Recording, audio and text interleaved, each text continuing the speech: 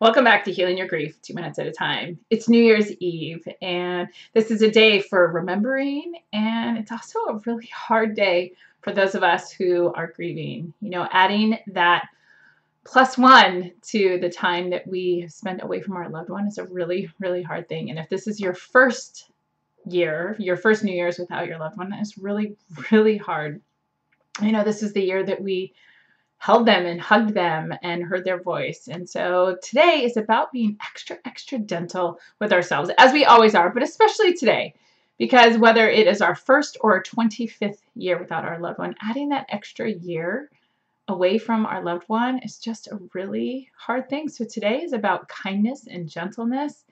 And, you know, part of what is so hard about that is fearing that we're going to forget or that we aren't going to feel as close to them. And so today, I want you to take 5 minutes or an hour or whatever feels right for you, and I want you to write a tribute to your loved one. And I want you to title it "Because I Don't Want to Forget." And take even just 5 minutes. I don't want you to say that I don't have time for this today. And in my blog down below, please click that link. I have a whole list of questions that you can answer if you aren't quite sure where to start. But by writing down the things that you don't forget, the one thing that you can take off of your mind tonight is that fear and that worry that you're going to forget. And while it might be hard and sad to add that +1, it never feels good.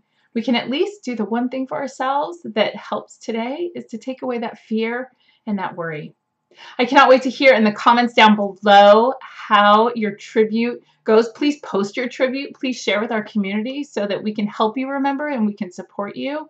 I hope that you have a wonderful New Year's tonight and a wonderful beginning to 2016. We are going to do much great healing together in 2016. I'm so glad you're here, and I hope you have a great night. Take care.